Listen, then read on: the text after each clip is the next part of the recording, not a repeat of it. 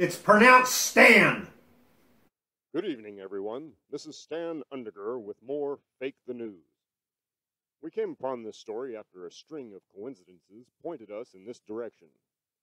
First, as Venus was transiting the sun a few days ago, I was searching for a way to observe the show.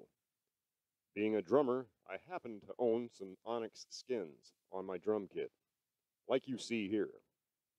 This turned out to be a decent solution, and I observed the transit fairly easily. As stories about the sun began to develop on the internet, I became a more critical observer. Now, looking at the sun through the skins, and I imagine welder's glasses would allow you to see the same, we can clearly see a lens in front of the sun. Looks much the same as a dime in front of a penny. Unfortunately, I don't have a good camera, but you can clearly see it with the naked eye and see through it. Which brings me to two bad scenarios. One, that's right, the them folk, are blocking the sun so we don't receive the sun's natural rays, which gives us our vitamin D, weakening our immune systems.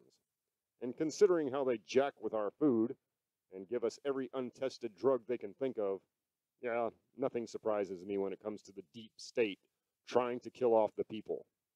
And I mean all the people. Don't let them keep twisting you. Together strong, divided weak.